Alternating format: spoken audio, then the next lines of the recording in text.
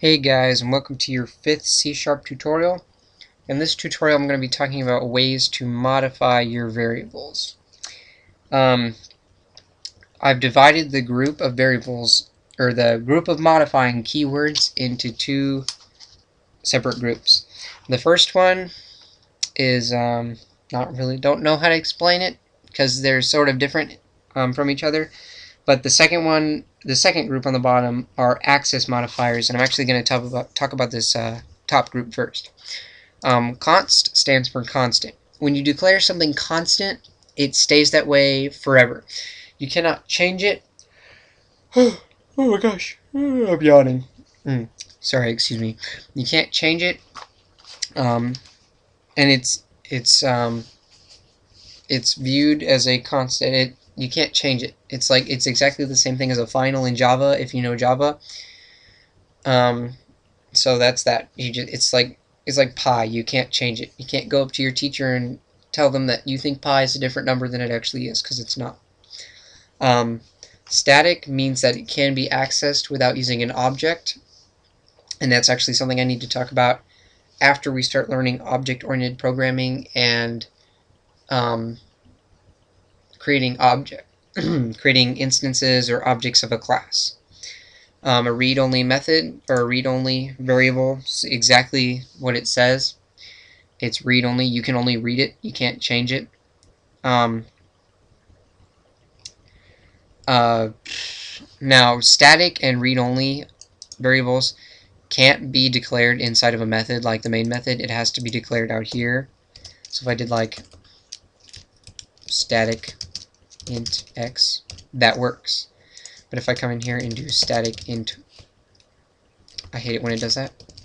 Static, oh my goodness, please stop it. Static int y, it says I can't do that because I can't declare a variable static in a method. And the same thing goes with read-only. It doesn't work. So, that's that. That's just a little important piece of information, because if you try to declare variable static inside of your method, you're going to be like, what is wrong with me? And there's actually a difference between constant methods and read-only methods, and I will be getting into that again when we learn object-oriented programming, because that will make it that much more easy for me to explain it to you without you getting severely confused and having an aneurysm possibly. So, let's move on.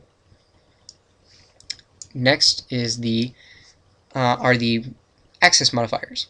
Private means that it kind of self-explanatory as well. It means that you can only access that specific variable inside of your class. So if I made another class inside this namespace and then I tried to do like program.private, or not .private, but .int.x or whatever, if I named it private int x, it would not let me view the value of that variable. Public is the exact opposite from private. It'll let you see the variable from anywhere. So you might be thinking, why would I declare something public rather than just not declaring it anything at all? Well, there are certain cases where public is required for you to access a variable, because it kind of broadens the span that you can view it from, and I'll be mentioning that as well when we get into like object-oriented programming and using more than one file to make programs, large programs especially. Protected is interesting. It's another thing that we also need to talk about later with object-oriented programming again, and inheritance especially, mostly just inheritance, and the same thing goes for internal and protected internal. So, and you can actually combine most of these. So you can come up here and do static read-only, let me change that, private, if I could spell private correctly, private static read-only int x. That will work. Even though it's a lot of words, it will work, and it's simple to, or it's very important to put that on there depending on what you're storing in this variable x. It's a really important thing if you're having to make it private and call it x, you know. But anyways, and then there's also this worry about the difference between constant and read-only. Now, actually, never mind. I'm not going to explain that because that would definitely confuse you. That's going to be another object-oriented programming thing. So that's going to be it. Next time, I'm probably going to be talking to you guys about loops, or not loops, but control structures. And that's a lot of fun. That's extremely useful. And but for now, I'll see you guys later.